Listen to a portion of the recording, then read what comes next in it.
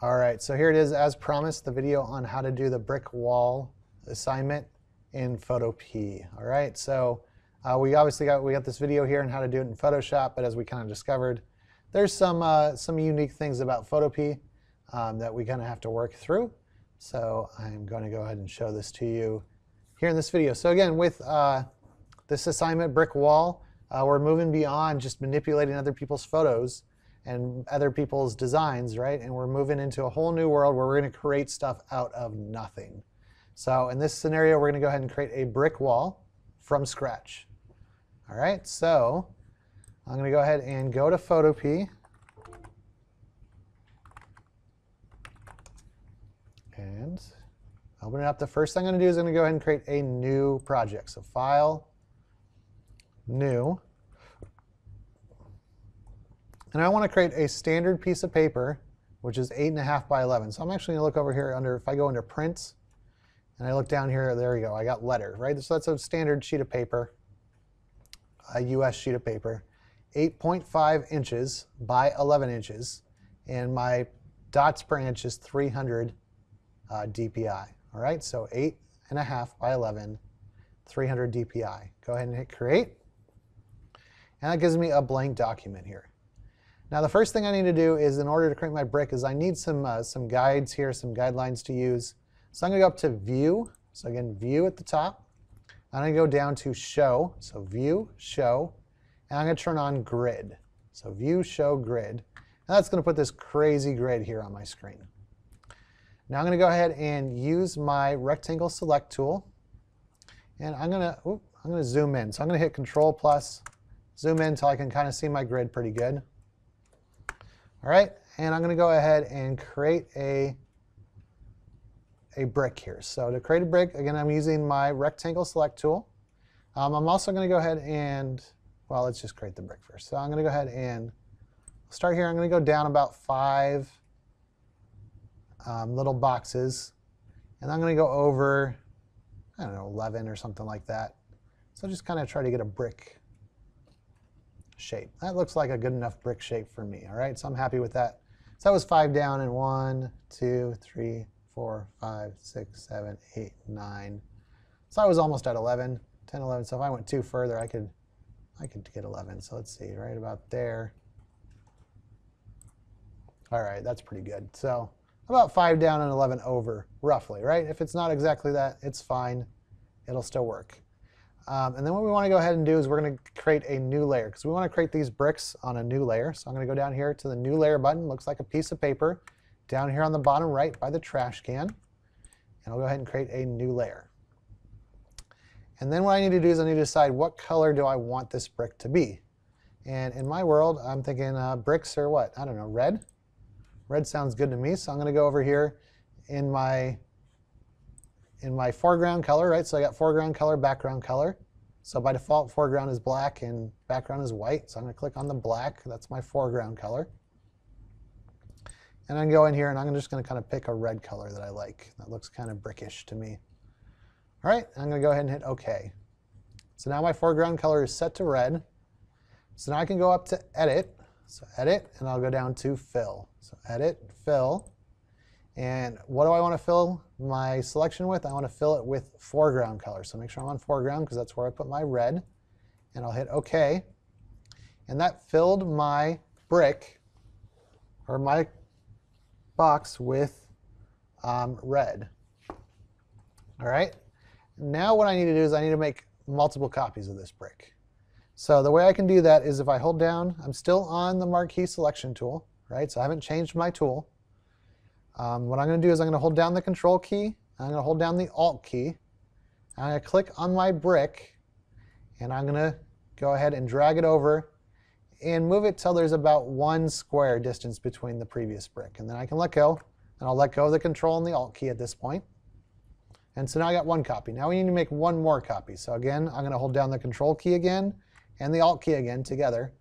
And I'm going to go ahead and click and drag down on my rectangle here. And I'm going to move it down so it's right in between the 2 from above.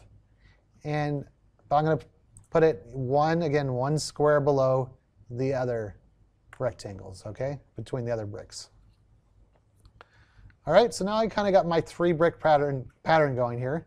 So now I'm going to want to turn it into a pattern that I can use. So I'm going to go ahead and go here, select, deselect.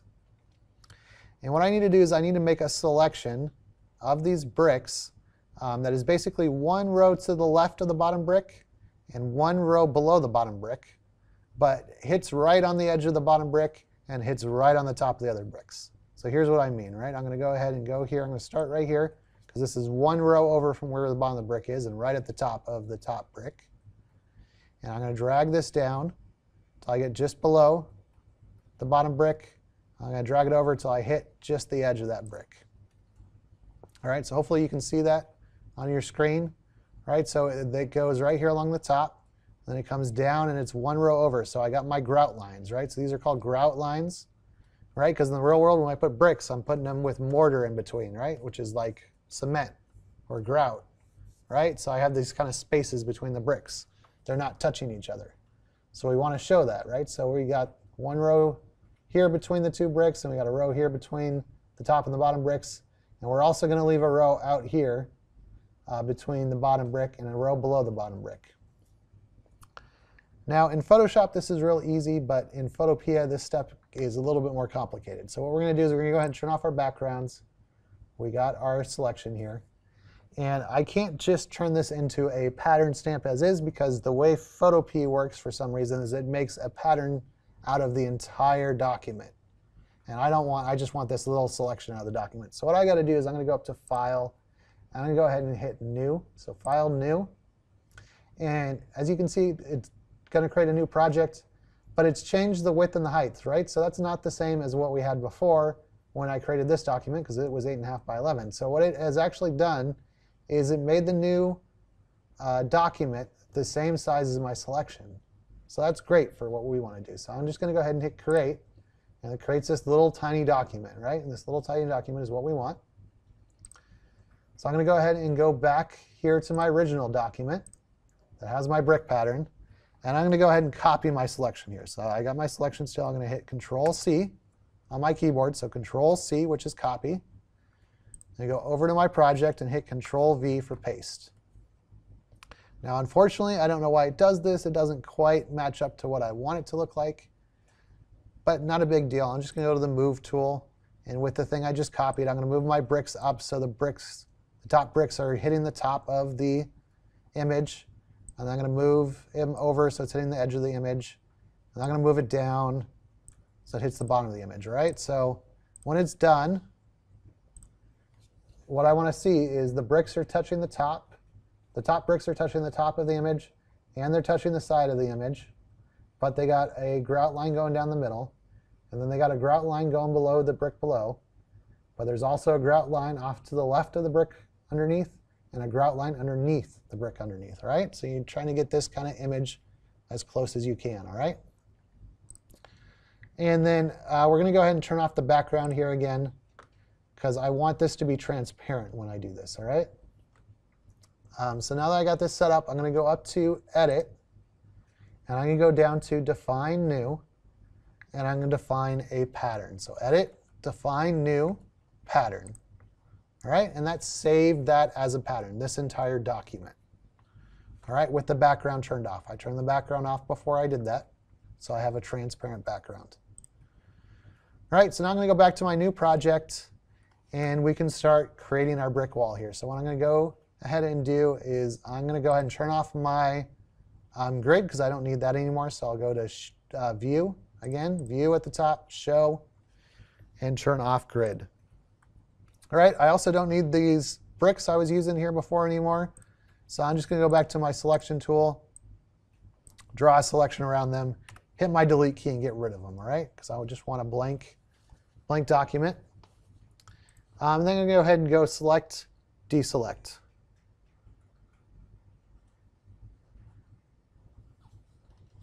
All right, so I got a blank layer here, and I got the background still.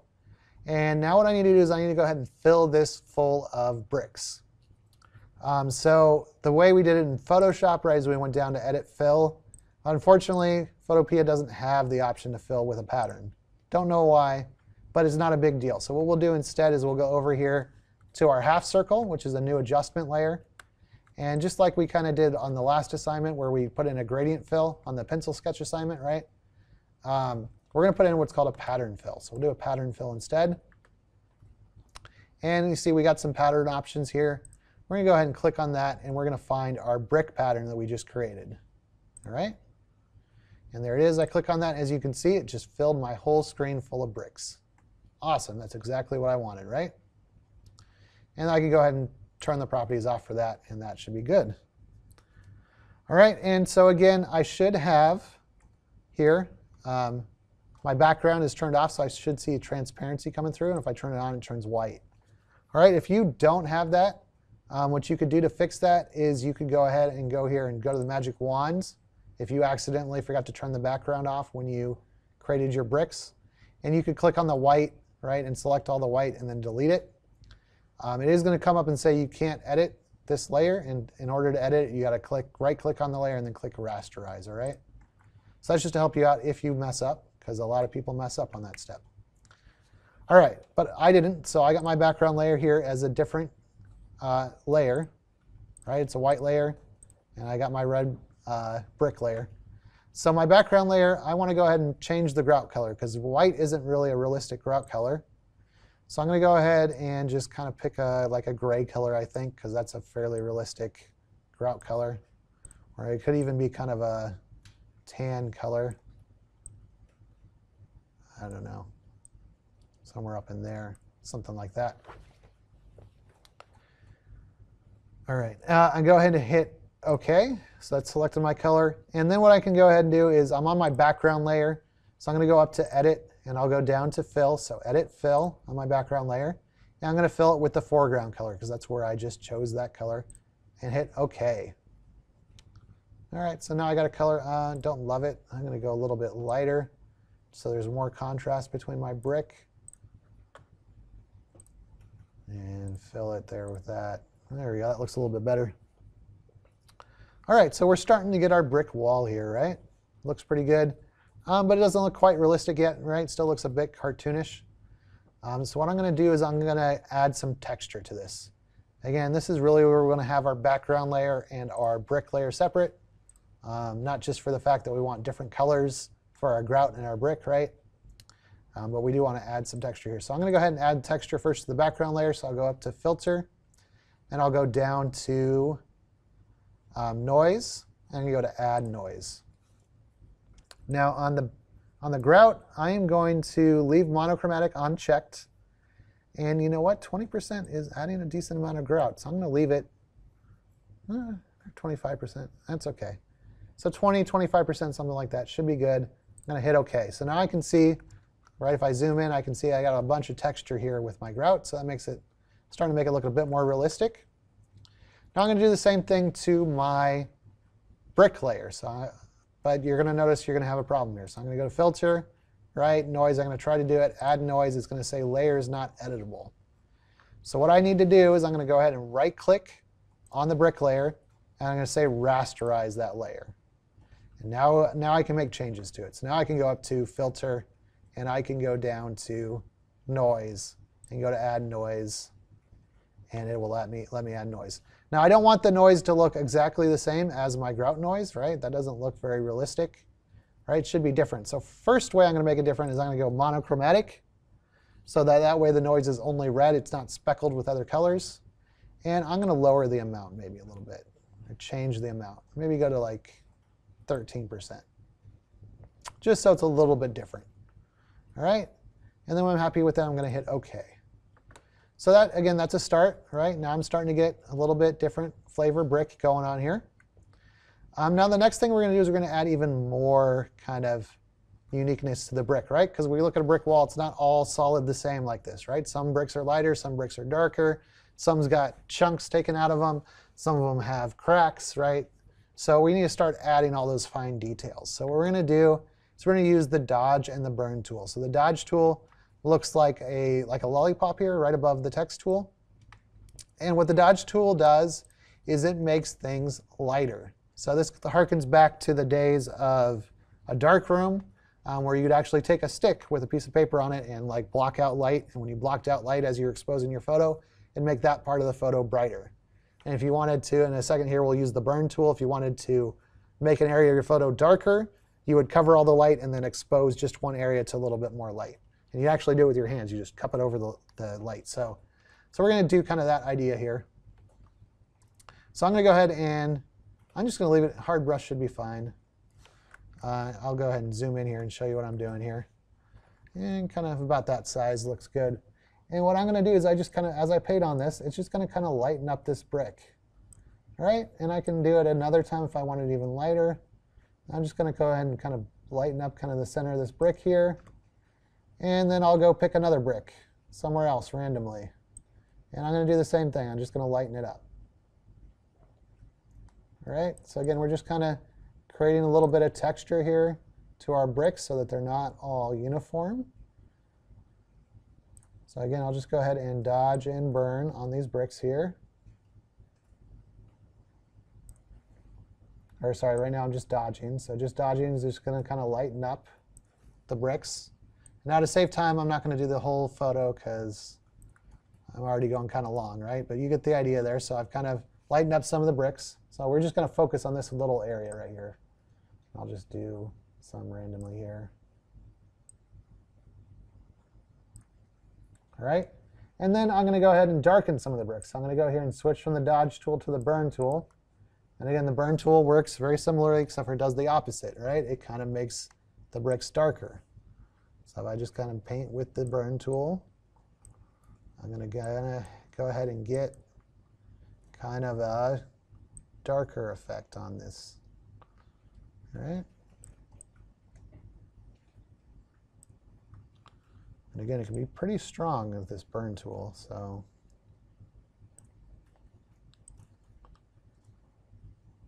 again, you can always go up here and kind of adjust your exposure. So maybe I want to lower my exposure so I can do this in a little bit smaller steps. But again, we're just going to go ahead and keep kind of selecting some of our bricks and darkening them and lightening them. So we start to get a bit of a different texture here, right? And then what else do we have? So a lot of walls, right? A lot of the bricks have cracks in them. So what we'll go ahead and do is I'm going to go ahead and create a new layer, right? Piece of paper down here by the trash can. Create a new layer. I'm going to take my paintbrush right here, and I'm going to switch it to a very hard brush, but I'm going to turn the size way down to like 3 or 4 pixels, all right? And then I'm going to change my color here to a pretty dark color. I could even go black if I want. I'm going to go just kind of a really dark red, all right? And then I'm just going to go ahead and I did, like I said, I created a new layer. So I'm doing this on a new layer. Anytime I paint something new, I want to do it on a new layer in case I want to delete it. Let me go up even a little bit more. Let's see how forward looks. And I'm just going to go in here and paint some cracks. All right, so that was a little bit too dark. There we go. And right, oh, there we go. Right, there's a crack maybe there. Maybe we add a crack over here. Right, these things just kind of have some cracks in them. So we're just going to go ahead and just randomly throw some cracks on our bricks here. Right, create them, make them look a little bit more realistic.